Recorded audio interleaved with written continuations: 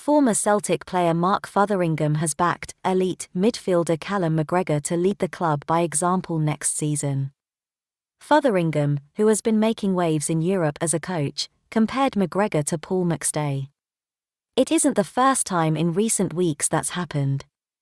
Former Celtic captain Paul Lambert did the same on the 25th of June, while new boss Ange Postecoglou branded him outstanding. Fotheringham, who recently left German club Ingolstadt after a successful spell as assistant manager, told The Sun.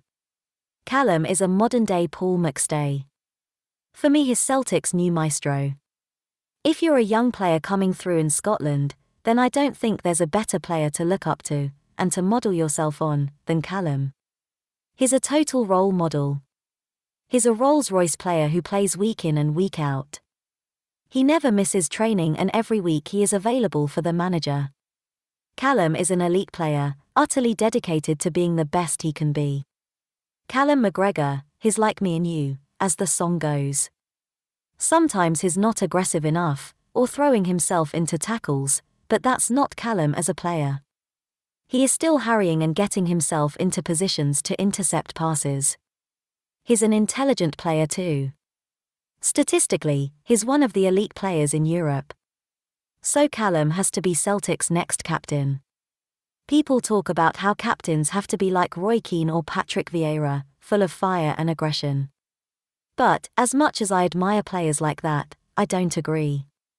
Callum leads by example in terms of how he plays and the standards he sets in training. Praise indeed for next Celtic captain. There's lofty praise for a Celtic player, then there's being consistently compared to Paul McStay. As news goes, it can't be bad for Callum McGregor to hear. And it's more than welcome.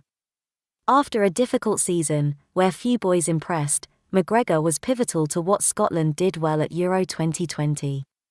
Granted, Steve Clarke's side exited at the group stage after a 23-year absence from a major tournament. However, against England and Croatia, McGregor can count himself unlucky not to have picked up at least 3 points by himself.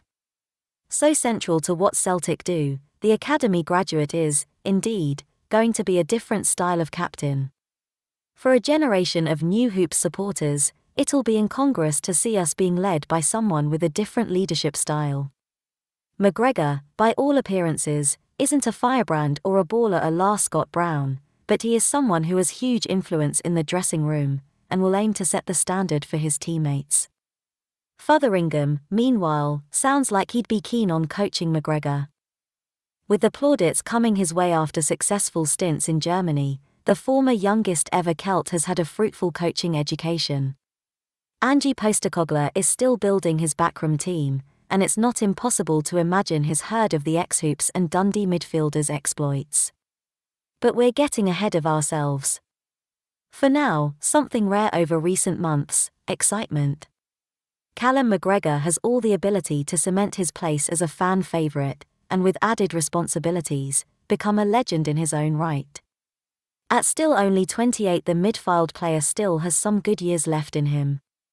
McGregor began his career with Scottish club Celtic, coming through the club's youth system alongside Dylan McJouch, who was also a teammate in Youth Victory Shield internationals at under-16 level.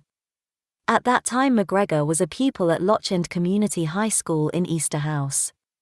He scored a hat-trick for Celtic in the 8-0 2012 Scottish Youth Cup final victory over Queen of the South at Hampden Park. McGregor appeared in 4 successive Scottish Youth Cup finals between 2010 and 2013, with the club winning all of them. He joined English League One club Notts County on a 5-month loan in August 2013.